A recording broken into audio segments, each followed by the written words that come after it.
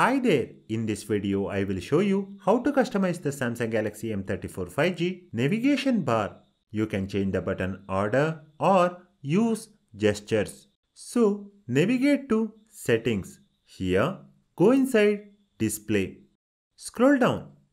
Tap navigation bar. At present navigation type is selected as buttons. To change the button order, scroll down. Here you will get two options. This is the default option. You can change it to this. It will swap back and recent apps button. To use full screen gesture based navigation, select swipe gesture here.